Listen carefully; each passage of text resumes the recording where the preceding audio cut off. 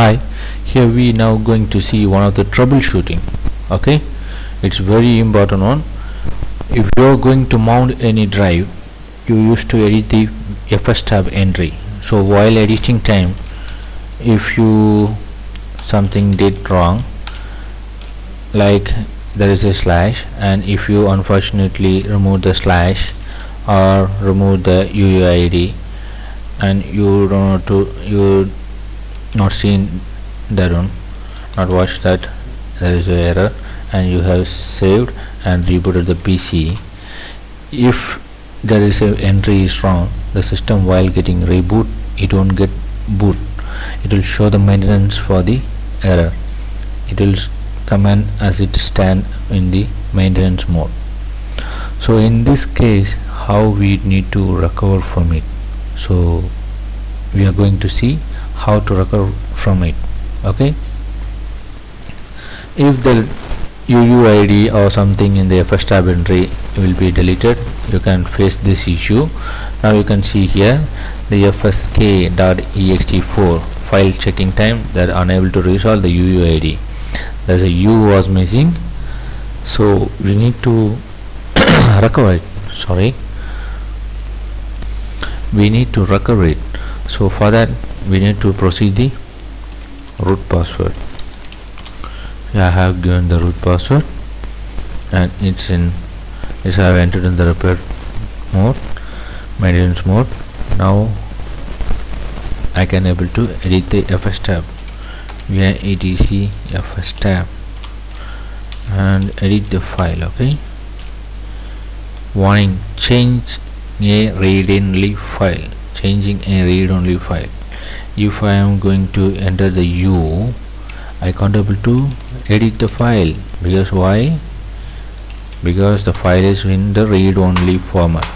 Now I am in repair file system. It's a maintenance mode. So now the system while booting time, it used to do what is, only the file system will be read in mode. It won't be enabled in the read write mode. The root partition also in the same condition, it will not enter into the read and write mode. So now it's in only the read mode, we can't able to write mode. So we need to remount the root partition to write the Fstab entry.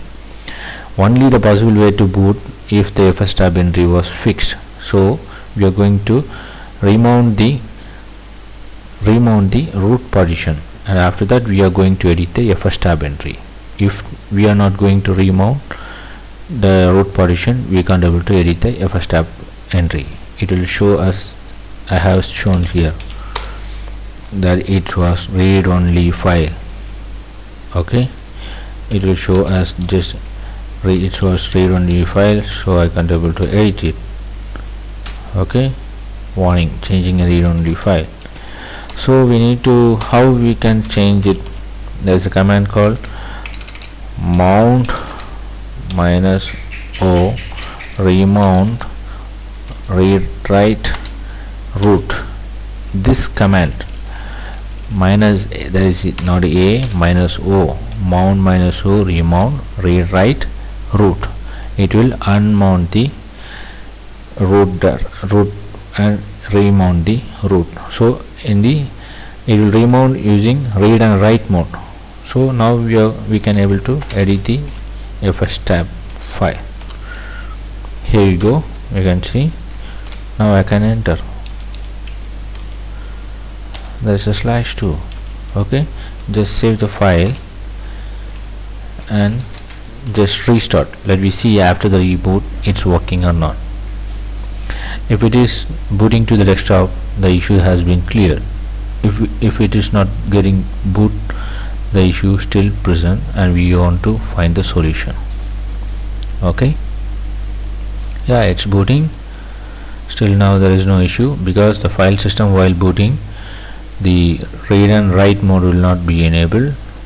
First there will only be a read mode, as I have mentioned.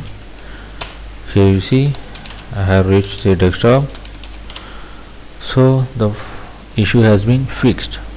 Thus if you face anything Fstab entry error, you can in this method. Okay, can see later in other tutorial soon.